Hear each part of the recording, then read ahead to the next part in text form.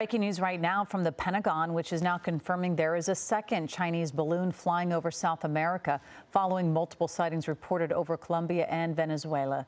Tonight, Brigadier General Pat Ryder saying, quote, "We assessing it's another Chinese surveillance balloon."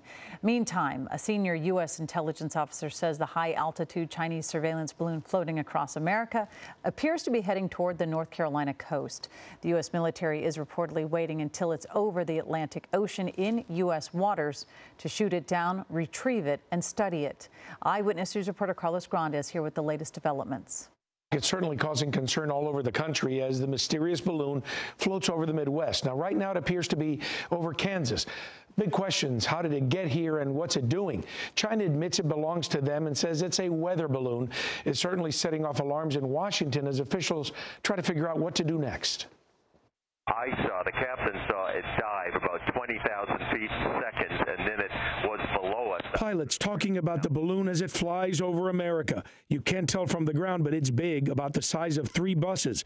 Government officials say they've been tracking it. People on the ground first spotted it in the airspace over Montana. We know that it's a surveillance balloon, and I'm not going to be able to be more specific than that.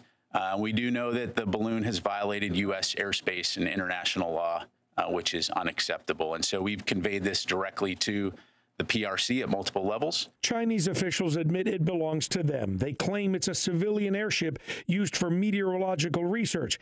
Beijing says it deviated from its course because of wind.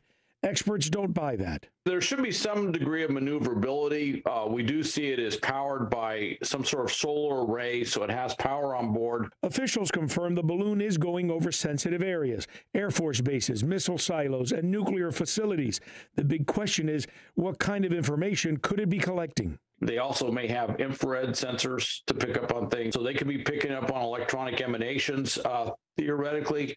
They could be picking up on cell phone calls and all sorts of things. In Washington, the balloon has blown up into a big political issue. Secretary of State Antony Blinken canceling a planned trip to China. It's an irresponsible act, and that the PRC's decision to take this action on the eve of my planned visit is detrimental to the substantive discussions that we were prepared to have. Some are wondering if the balloon should be shot down. Officials say that could be dangerous. There could be some hazardous material on there.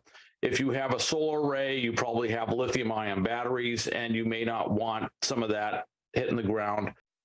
So for now, it will be allowed to float as officials track it. It appears the plan is to let it go out over the Atlantic Ocean and shoot it down.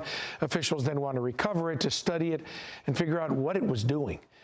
Hello, I'm Mark Brown. Get more great ABC7 content by clicking the subscribe button for our YouTube channel, and download the ABC7 Los Angeles streaming app on Fire TV, Android TV, Apple TV, and Roku to watch on your TV.